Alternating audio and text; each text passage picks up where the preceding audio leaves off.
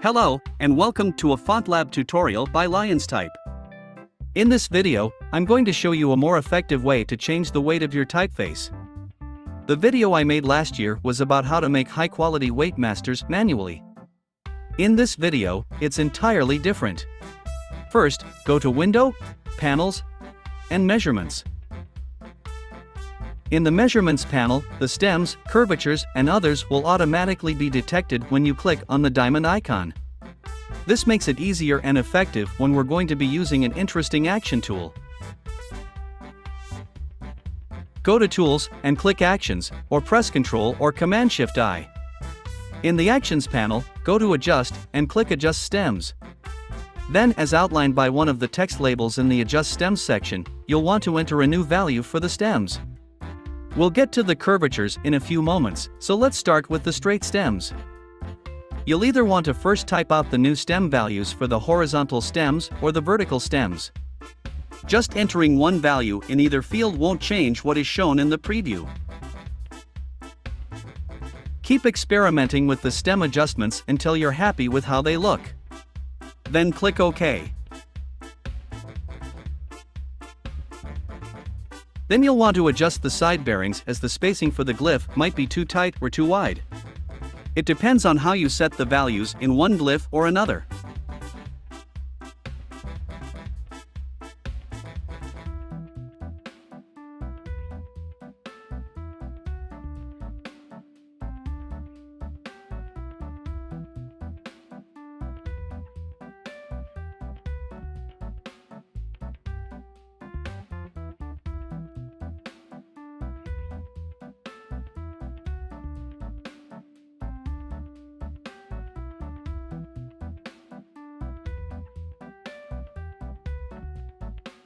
In type design, the stems of the uppercase O are a tiny bit thicker than the letter H, among other letters with straight stems. So you'll want to adjust the stem values for glyphs similar to the letter O. This may include the C, G, S, and other rounded glyphs, but you'll have to refine and/or finalize them manually, as FontLab doesn't automatically apply a weight change on the terminals.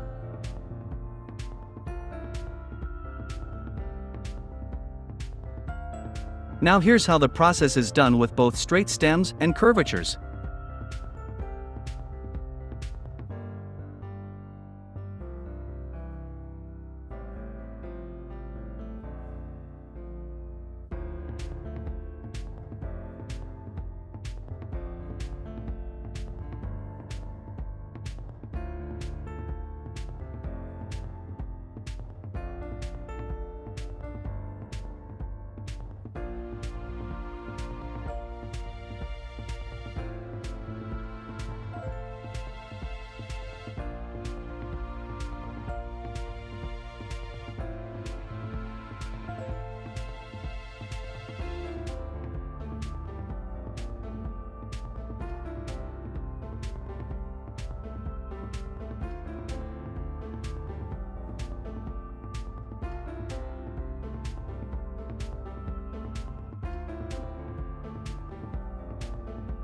Another flaw that is very noticeable in FontLab is that new stem values don't work with diagonal glyphs.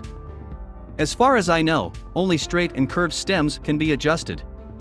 So you'll have to change the weight on the glyphs with diagonal strokes manually.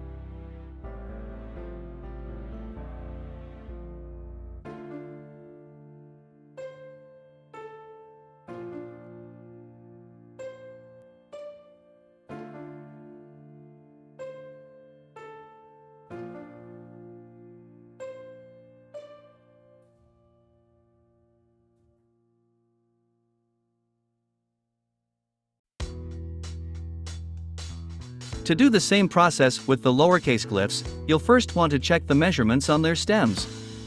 Then determine the appropriate values.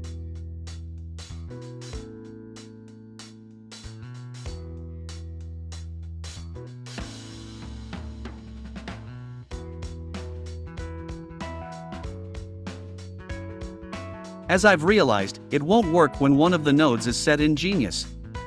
Set it to something along the lines of smooth so the horizontal stem on the lowercase glyph can be adjusted effectively, despite that you're seeing me take a different approach.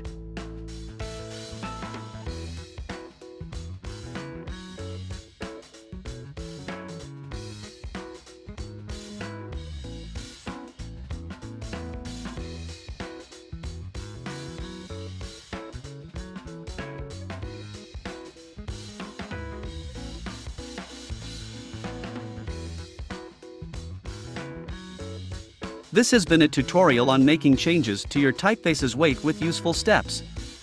Thank you for watching this video.